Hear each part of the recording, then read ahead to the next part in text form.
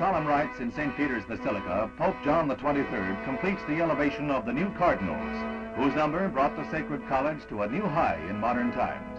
Among them, the first Japanese ever to wear the red hat, Peter Cardinal Tatsuo Doi, Archbishop of Tokyo.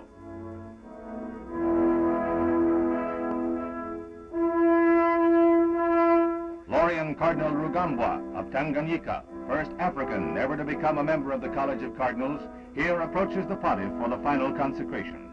The selection of these cardinals by Pope John, raising the number of the college to 88, signifies the ever-widening horizons, not only of the Church, but of the entire modern world.